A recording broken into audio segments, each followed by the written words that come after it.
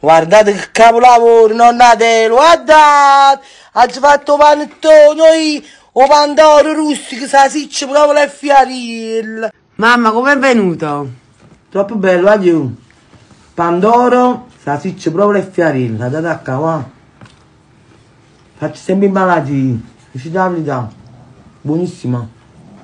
Buon pomeriggio. Allora, adesso vi faccio vedere che cosa preparo oggi.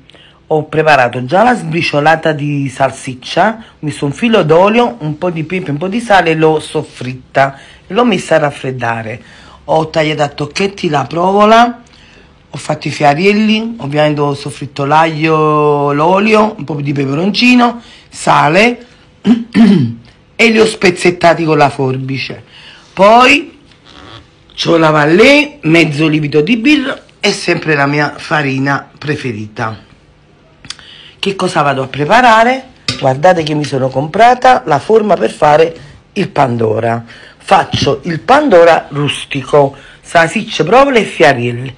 Ovviamente non metto la sugna, metto la vallée. Va bene? Ve lo faccio vedere dopo in preparazione. Allora ho messo la farina, sale, un po' di pepe. Ho preparato l'acqua tiepida, adesso vado a preparare l'impasto. L'impasto è pronto, adesso vado a versare salsicce, messo salsicce, friarielli e provola. A dopo. Vedete? Ho immischiato il tutto. Adesso vado a metterlo nella forma del pandoro. Vedete? Ho riempito la forma del pandoro. Adesso lo faccio crescere e poi lo vado a infornare.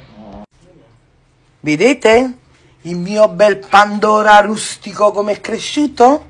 Adesso lo vado a infornare. Ho riscaldato anche il forno e adesso lo metto a 180 gradi, ma una mezz'oretta, 3/4 d'ora. Vedete? L'ho infornato. Vediamo che ne esce. Guardate qua. Guardate che capolavoro. Guardate che capolavoro, Nonna Adele, guardate! Oggi fatto panettone, o pandoro rustico, salsiccia, provola e friarielli. Mo sto aspettando che si fa freddo e lo caccio in da forma. Un bacio, a dopo. Mamma, com'è venuto?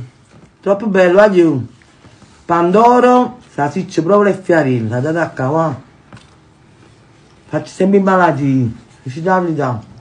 Buonissima. Ecco buona. Bye bye.